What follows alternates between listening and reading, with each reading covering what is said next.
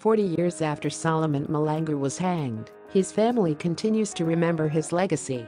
Chief Lucas Mahlangu sat down for an interview with Sunday Times ahead of the commemoration of the 40th anniversary of the death of his brother Solomon Mahlangu.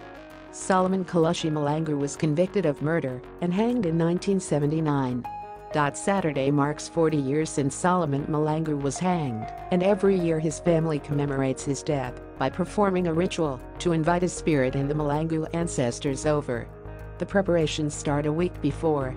Welcome to his home in Mamelodi West, where his brother Lucas Mahlangu still lives. We find a potjie on the fire with tlhothla, the traditional porridge used to make traditional beer. We invite our ancestors a week before and let them know there's a celebration and they must send a message to Soli as he's the youngest, says Lucas. In our African culture, you can't invite people into your yard to celebrate with you before you let the ancestors know. We slaughter a goat, and then the modern celebration will happen afterwards. Solomon was born on July 10, 1956, and was hanged on April 6, 1979. He was the second son of Martha Mahlangu, who worked as a domestic worker. They lived in one of the typical four-room matchbox houses built in apartheid townships. Solomon left South Africa to be trained as an Mkontowe's soldier in Mozambique and Angola. He spent 6 months in a refugee camp near Zai in Mozambique, and then received military training at an Ant camp in Angola. On June 11, 1977, he returned to South Africa as a cadre, heavily armed, through Swaziland.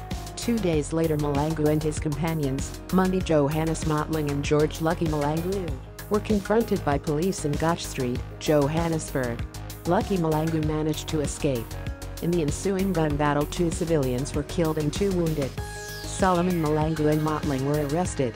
Motleng was found to be unfit to stand trial after his brutal police interrogation. Mahlangu was sentenced to death by hanging under the Terrorism Act. He was the youngest to be hanged.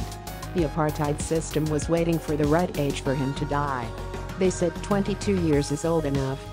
We have forgiven them, because if we don't, we won't get to live our lives.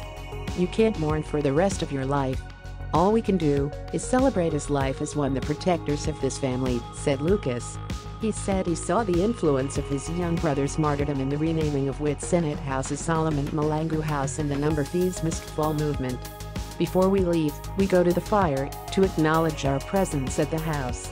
Lucas recites the clan praise Mwazani and Leni Yaka Sojoro to let us go.